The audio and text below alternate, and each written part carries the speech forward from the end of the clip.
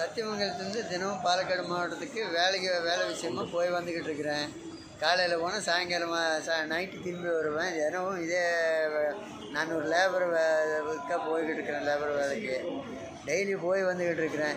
திடீர்னு பார்த்தா அதிர்ச்சி அடைகிற மாதிரி உக்கடம் பஸ் ஸ்டாண்டில் வந்து பார்த்தா பாலக்காடு மாவட்டத்துக்கு எதுவுமே கேரளா ஸ்ட்ரைக்கு இப்போ இன்னும் பொதுமக்கள் ஸ்ட்ரைக் மாதிரி இல்லைன்னு சொல்லிட்டு பஸ் ஓடாமல் இருக்குது. இப்போ சுத்தமாக இப்போது பாலக்காடு கேரளா போக முடியாமல் இருக்கிறேன். திடீர்னு ஒரு எச்சரிக்கையும் இல்லாதபடிக்கு இந்த மாதிரி நைட்டில் தூங்கும்போது இருக்காது. காலையில் பார்த்தா பஸ் ஓடலாம், கேரளாவில் ஸ்ட்ரைக்கு, கேரளாவில் வந்து அது இதுன்னு அடிக்கடி 2 நாளுக்கு ஒரு தடவை இந்த மாதிரி பண்ணிக்கிட்டு இருக்கிறாங்க. இந்த பொதுமக்களுக்கு இடையூறு பண்ணுறது இல்லாதபடிக்கு அரசாங்கம் எந்த ஒரு பொதுமக்களுக்கு நன்மையான முடிவு எதுவுமே எடுக்கிறது கிடையாது. இது கேட்குறதுக்கு யாரும் இல்லையா என்னங்கிறதே ஒன்றும் தெரியாமல் இருக்குது.